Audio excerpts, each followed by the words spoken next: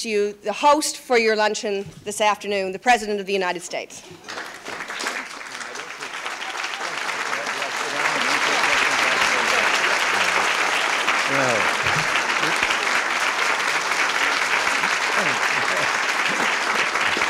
Thank you very much. Thank you. Oh, please. Well, I'm delighted to welcome you here and to see so many good friends and to have a chance to make some new ones. It's always a special occasion when I can be judged or be joined by two of the most important women in my life, Nancy and my daughter Maureen. And I'll let you have a little secret. Even though I go to work and come home from work in an elevator, this is about the only time we get to have lunch together. And we're also pleased to have the Vice President and Barbara Bush with us, as well as some of the women on the White House staff. Now, before I say anything else, I want to give you my heartfelt thanks for all the time and effort that each of you has given to the cause that unites us. When all's said and done, what really counts is drive and energy and determination, and that's what makes it possible to put our beliefs into practice. It's you, office holders in communities throughout our land, who demonstrate the deep Republican commitment to American women. On the way over here, I remembered a story that made me think of all of you, and if you've heard it before, pretend you haven't. I know my own people have heard it before, because you've got to remember that life not only begins at 40, but so does lumbago and the tendency to repeat the same story. But this is a story about, it was an automobile accident. There was a man stretched out there, and a woman was bending over him trying to give some aid, and the crowd had begun to gather, and a man elbowed his way through the crowd, shoved the lady aside, and said, "Let me at him. I've had first aid training." And she meekly stepped back, and he went to work with all the things that he'd learned. And then at one point, she tapped him on the shoulder and said, "When you come to that part about calling the doctor, I'm right here."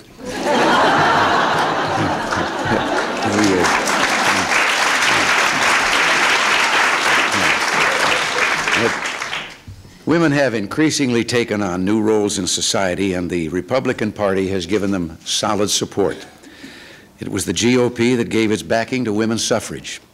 And then our party became the first to elect a woman to the United States Congress. And I think I'm indebted to Maureen for a little research on this, and that was before women were allowed to vote. And we're the only party ever to elect women to the United States Senate who were not first just filling out an unexpired term. Today, our party is building on that tradition. The only two women in the Senate, Nancy Kassebaum and Paula Hawkins, are Republicans. And there are 9 outstanding Republican congresswomen, including Marge Rockma, Claudine Schneider, who are with us today. In our administration, we've appointed many women to important positions of top responsibility. Women like Ambassador Jean Kirkpatrick, Secretary of Health and Human Services Margaret Heckler, Secretary of Transportation Elizabeth Dole, and right here at the White House, Faith Whittlesey. And one of my proudest days was when Sandra Day O'Connor became the first woman justice on the Supreme Court.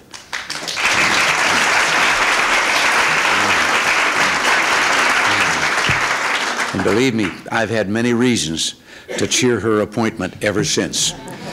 But just as important is the fact that there are thousands of able Republican women like you serving in public office all over the country. Whether it's in the legislatures or in other state and local offices, you're on the front lines of democracy. You're making the difference. And what I want to see is the number of Republican women office holders grow here in Washington and in every American town, city, and state, like they did in Rhode Island last year, when 8 Republican women won state Senate seats. The minority leader of the Senate is here at my table. And together we Republicans are working to reshape America's destiny. When historians write the story of these years, they'll find that very skilled and very talented women played vital roles. 3 years ago this week, in my first address to the nation, I reported on the state of our economy.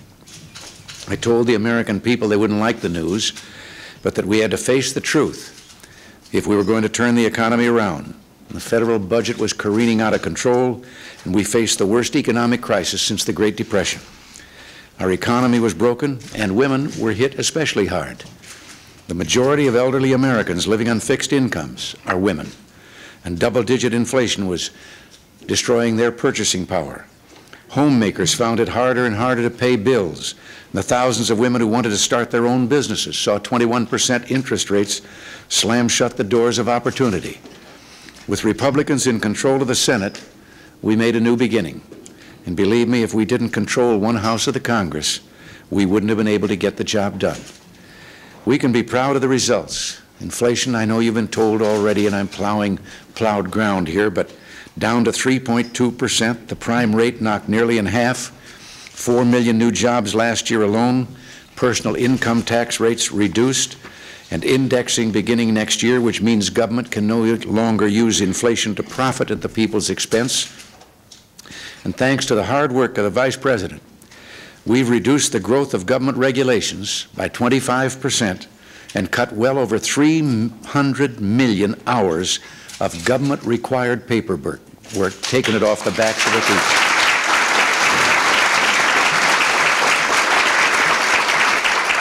And that's 300 million hours each year. Now, to help all Americans achieve economic equality, we reduced the marriage tax penalty. We almost doubled the maximum child care credit.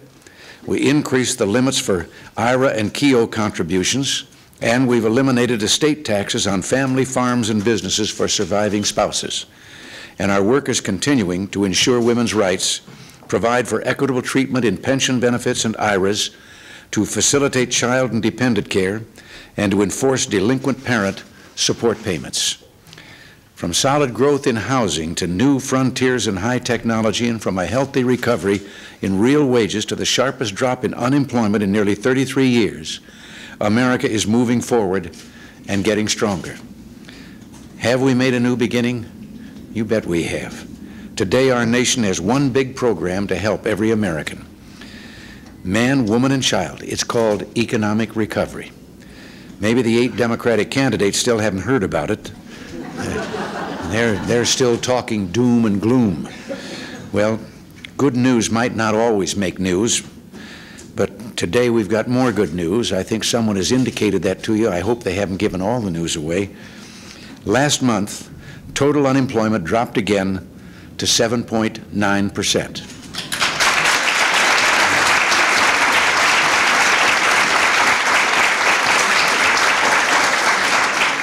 And among adult women, the unemployment rate is 7.1%.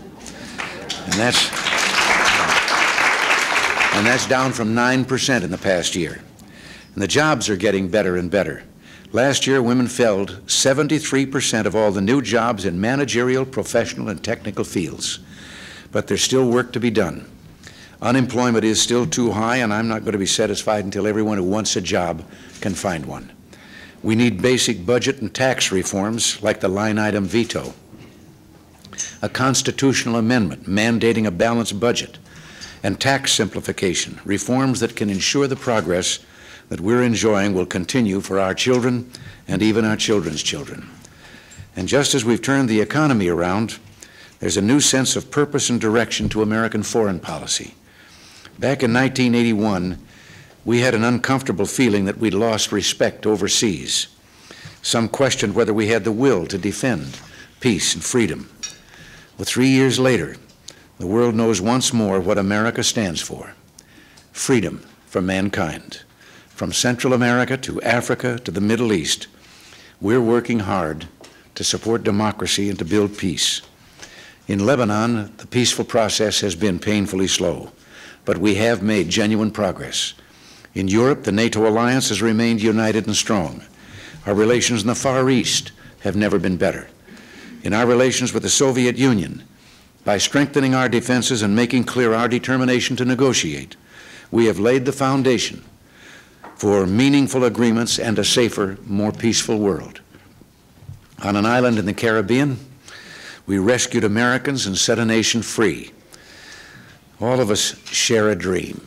It's a dream, I think, of a world at peace. and it's a dream of a broad and open land that offers opportunity and prosperity to all. It's a dream of a land where every citizen is judged only on merit, a land where every woman and man is free to become all that she or he can. And I'm sure that one day, one of you may have this job, my job. And I think the only thing we have to worry about is to be sure she's a Republican.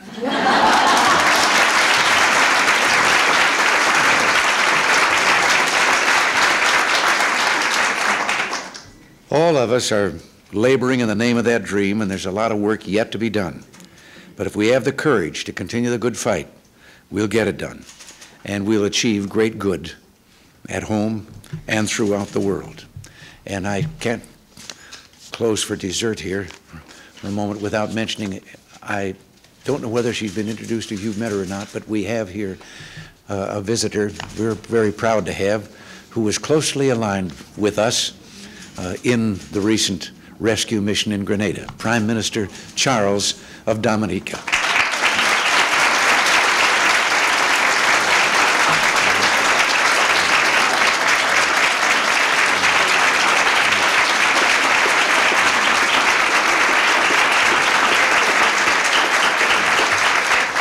Well, let's have dessert.